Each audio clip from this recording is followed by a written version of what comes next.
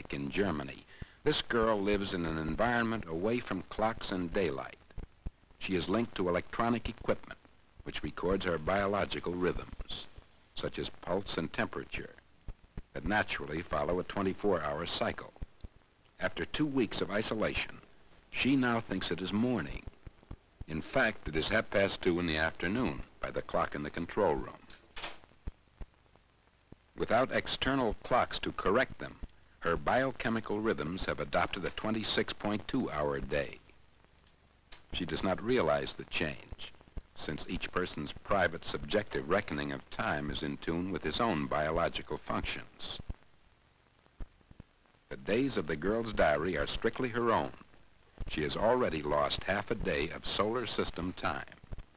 Such experiments suggest that biological time is an individual affair.